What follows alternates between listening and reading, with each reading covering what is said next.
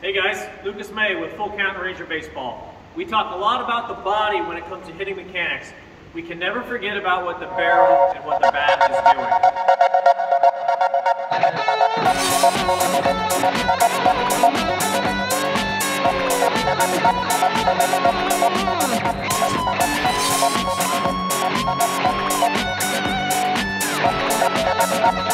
We have a lot of players with a very poor pattern of movement with the barrel.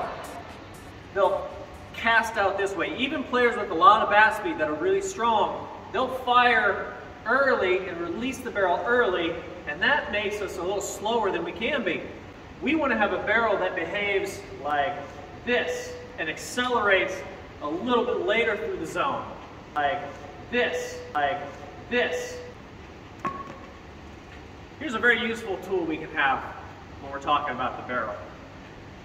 We all know this toy. You throw it to dogs, let them go fetch it. If we do this wrong and I cast out to the side, this ball is going to go flying sideways.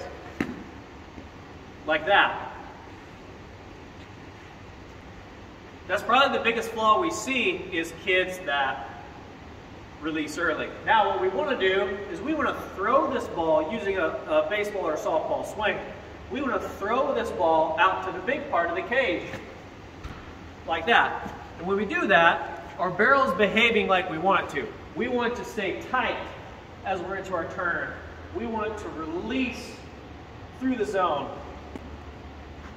When we're not tight and we release out here, our bat drags. We're going to get jammed. We're going to roll the ball over.